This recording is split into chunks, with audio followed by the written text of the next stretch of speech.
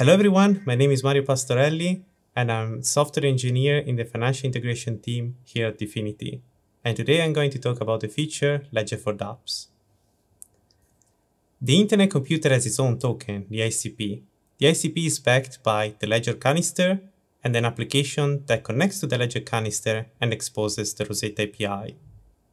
In an effort to support our community, DFINITY has decided to improve the ledger to allow anybody to deploy their own token to the internet computer.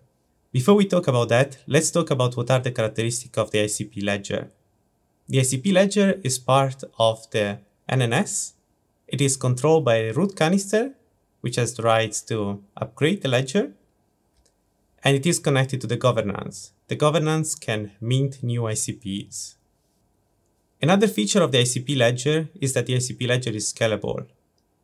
As you know, blockchains are an ever-growing list of blocks. Eventually, they fill all the space in the canister and they need to be moved to another canister.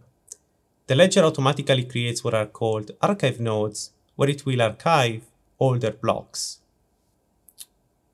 A final feature of the ICP ledger is the support of Coinbase Rosetta API through what is called a Rosetta node. A Rosetta node is an application that connects and synchronizes with the Ledger Canister and serves a more powerful API. So what is Ledger for Dapps? We took the ICP ledger with support for archives and support for Rosetta API, and we made it available for everybody. You can set your token name and the symbol, you can set the transfer fee, you can set which is controlling the canister, and also you can set the account that can mint new tokens. Alright, let's see how you can deploy your own token.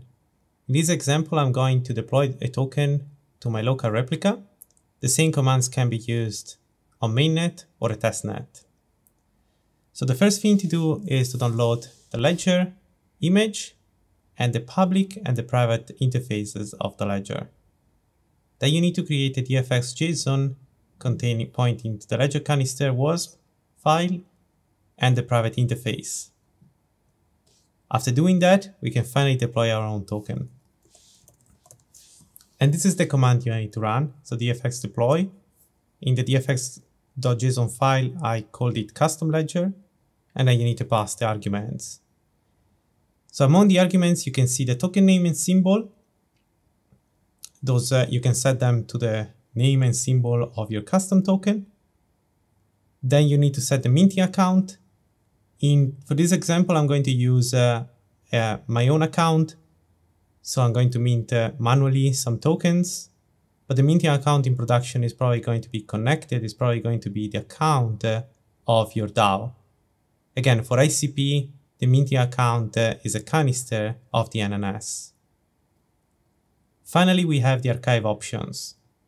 The archive options control how archive nodes are created. You have the trigger threshold, so after how many blocks a new archive node is created. The non-blocks to archive, how many blocks will be put in the new archive node. And then two very important options are the controller ID, which is the principal that controls the archive nodes, and how many cycles will be moved from the ledger canister to the archive nodes. So I'm going to execute the command, and it's going to create the ledger on my local replica.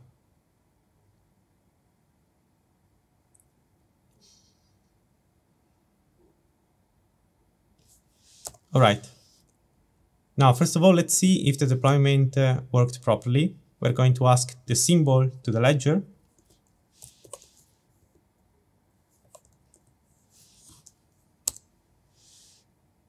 And this gives us back the symbol we just set. Then I can ask for the account balance of my default account.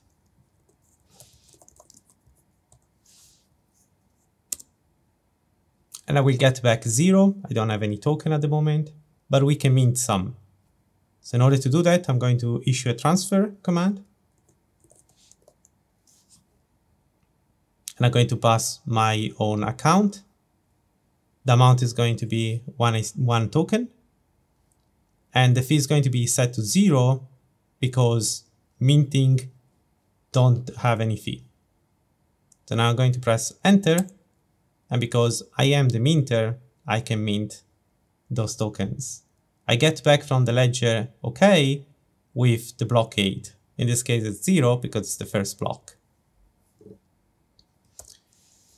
After that I ask again for the balance, and yeah, the token is there. Alright, that was a look at the feature ledger for Dapps.